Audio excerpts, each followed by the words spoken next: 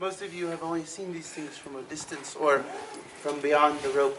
And here we are coming into such close proximity of the site that I must remind you yet again to do be very careful with the walls and the floor surfaces that we have here, because there, just beyond the chain, there's some very unique and original and fragile archaeological resources.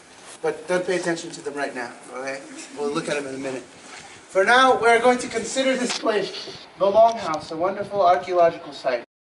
He ships those artifacts away. And Gustav left his numbering system here, where you saw the number 15 over there, and there's one more. Did anybody else see the third number 15 that's here? Come on, guys, what's wrong? Nobody had breakfast? No, it's here, small number 15, right here, okay? And we tell visitors, and the new brochure, the real cool little updated brochure, it says in there that this was a Gustav Nordenskjöld number. And he left these in these places after he studied here. But we're combing the archives right now, looking for a brochure from a very early time that would have had these numbering systems, not as Gustav Nordenskjöld had them, but rather as a very part of the very first early tours to this place before it's a park. Because the Wetherells began tourism. They began to guide people and lead them up here. And then at least two other known individuals, both from Mengos and from Cortez, are known to have guided people up here on horseback and allowed them to dig. And this numbering system, the number 15, it might have been part of one of those early tours where people are on horseback. You go to number 15 house, and we set you free for 2 hours or for the rest of the evening, and you're allowed to dig up whatever you want. And then we're off to number 16 on this archaeological adventure. So Gustav Nordenskjöld writes about these numbers in his book, The Cliff Dwellers of Mesa Verde, as if they are already there.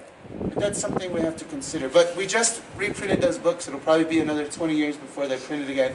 So they say they're Gustav Nordenskjöld numbers, but I want you to be aware of this, okay? Now, because Gustav was a European, he wasn't an American, and he shipped off roughly 600 objects, including skeletal remains. They end up in Helsinki, Finland. People get angry, and they arrest him, but they can't do anything about it. It's not against the law what he did. So they changed and created the way we interact with these places. The American Antiquities Act, 1906 and 1907, and Mesa Verde coming under federal law. So here we are at this place that is now under federal protection.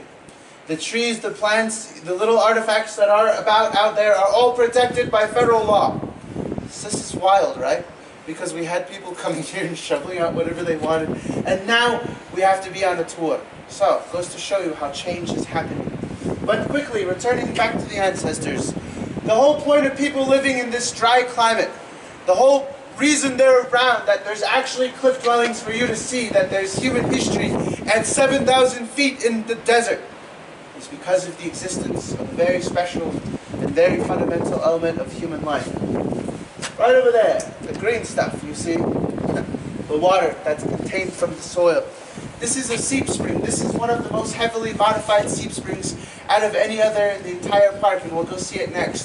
But above us was 120 feet of sandstone that absorbs water. Water comes into it when it rains, and eventually there's a gray area of shale there that interacts with the sandstone on top, and then the water leaches out, and we have a seep spring. These little pockets of water form the basis of human life. Without them, forget about it. So, don't be fooled, okay? The cliff dwellings that you see here now are from the 13th century. That's the last bit of building that was going on here. But these alcove spaces, they were used for much a greater time. If you were all at Step House, then you saw there was 13th century masonry alongside pit houses. From when? Who read the book? 600. 680, something like that? And so it goes to show how long people were using this as farmers. But even before they're farmers, far back into time, thousands of years, the very earliest people, hunters and gatherers, would have been coming to these natural shelters, but also because they cannot survive here. They cannot live here without water. So, guess what? We're not allowed to dig underneath these things because that's inherently quite destructive. When you dig something up, it's very destructive, okay? And underneath these structures, many of them, I'm sure we would come across the older inhabitants of these places. And we have in some cliff dwellings. Here, we have a pit house that we dug up that shows you that this space was very much used for an ancient time. But what we're looking at is the remnants of the farming people, okay? that moved out of here at the end of the 13th century. They grew, of course, we always talk about this, and I hate this, all right? But this is what you get in public school education in this country. They were growing corn, beans, and squash, okay? And I hate giving the corn, beans, and squash tour. It's too generic. Because we're stuck on corn, beans, and squash. And you know what? Here at Mesa Verde, and for those of you who went to Step House, above Step House and below it, the spill-off, the canyon, there is several terraces, gardens that these people created on the drainages, okay? And there in some of those terraces, still growing right now to this day, are some very cool little underground plants, tubers, we know them as. They're about the size of a thumb, and they don't come from here. They're not native to this land. In fact, these tubers come from a very far away. You may know them also as potatoes. And if you're familiar with the genealogy of domesticated plant species, then potatoes totally aren't from Ireland, right? They're from South America. And so we have a connection to the South American continent through the plants that these people are growing. But yet, we don't bring this to the public. We don't talk about this radical new find. We're stuck on corn, beans, and squash. Help us, please, okay? But potatoes, they're connected to a much broader and larger world. And I love when people ask, were these Indians in communication with the Indians across the canyon? And I have to answer in this way, you know, I'm like, well, I don't know, but they're growing potatoes from Peru. What do you think? So the civilization that was here was extensive. But before the cliff dwelling period, there's huge villages on the mesa top. And if you go down to the flatlands in New Mexico or to the Montezuma Valley around Cortez, there we have some rather extraordinary villages, cosmopolitan centers. Our biggest cliff dwelling is either Cliff Palace or Longhouse with roughly 150 rooms and 22 kivas. That's a cliff dwelling. The villages that were on the flatland covered several acres. They rose to several stories high, and they were 500, 600, sometimes even close to 800 or 900 rooms large. They had 30 or 40, even up to 50 kivas in those villages. Huge metropolitan centers in the flatlands, and we forget about it because we're focusing so much on the cliff dwellings, the tail end of their existence in this region before they moved down south further. And those big villages, archaeologists say, there was things going on there. There was highly specialized knowledge. There was a lot of imported trade goods, shell beads from the coast, scarlet macaws, the actual birds themselves, chocolate, that was a new discovery, copper bells, and so many other things. And here at Mesa Verde, we don't find that large amount of trade goods from far away. Here at Mesa Verde, things are done after those big villages had their heyday, on a much smaller scale. People are probably returning to models of efficiency rather than powerful societies. Like if you go to New Mexico, you go to Chaco Canyon, right? And you see there's walls that are not single course masonry, but they extend out 3 or 4 feet wide, core and veneer masonry. And they went up 5, 6 stories high. And some of the kivas there are the largest kivas anywhere. And they could swallow this whole structure up, no problem. And there was a huge civilization that these people were actually part of in the geographic region. But after that heyday of that big flourishing, that big project, things get smaller. They go to a smaller scale. So what could this be, this change from powerful society to efficient one? As Dr. David Stewart says in Anasazi America, when the resources of the landscape, that's the kicker, you know, when the resources of the landscape don't give you much more room to grow, human societies have to respond. And either it's collapse or it's return to efficient models of living. I'm in competition now. All right, so we're going to question this further, but look here on the floor, okay? There's quite a bit of original corn cobs, and that's not the corn cob, the imprint of the corn is on the original floor.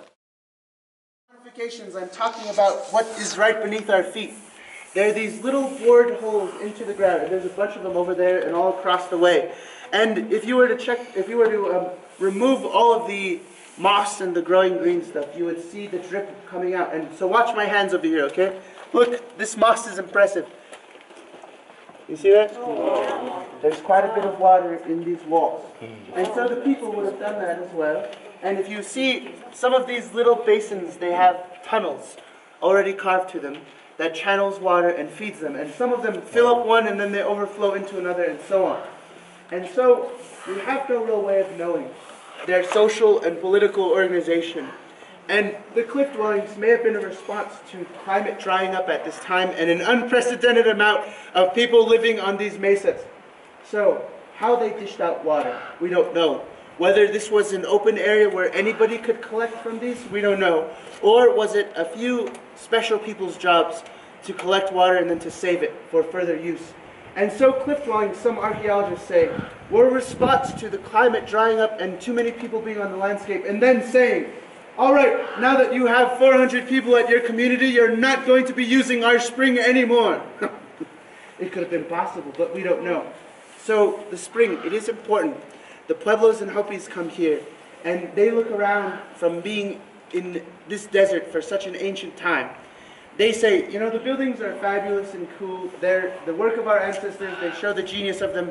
But in the far, far future, the buildings will go back to the earth eventually. They will erode and return and die and complete their life cycle. Because right now, we're keeping them, we're keeping the plug, on, so to speak, with these cliff dwellings. And the Pueblos and Hopis say the artifacts as well are going to go back to the earth eventually. But the places where human life and life in general is made possible by the existence of water in a desert, this is a remarkable phenomenon, a very religious, spiritual phenomenon. And these places, like you see behind me, become to the Pueblos and the Hopis the most sacred and important parts of this whole gig. Without water, we're all dead. And so we can learn something from these other cultures, especially since today in the American West, here, my homeland, many of you are just visitors, but I come from here, this is my place, okay? And there's communities that are drying up their water sources. They're having governments, or their local governments, ship in water with trucks. And forgive me for being quite obvious about it, but there's no government big enough to supply everybody with water that's going to need it in the next coming years. And please indulge me, because I'm from this desert, and I don't understand some of the ways of the foreigners who have arrived since. I just don't get golf, What's with golf, all right? Seriously. A lot of water on grass that's not from here. And it is but for the enjoyment of a few in this civilization. In the next 100 years, if any water or anybody's left, we're going to look back on this time and say, what were we thinking? This was the dark ages of resource exploitation, using water we didn't have to play golf, and wash cars, and flush the toilet, and someone else doing your dishes for you. And if you drive over or you fly over some of the communities in the desert, mostly in Arizona, you see all these little round blue things. And what are these? They're swimming pools for individual families. This is impressive. It's crazy. And we can learn something or two from people who have been here for so long. Valuing water as sacred, fundamental. And there we have it. Let's go.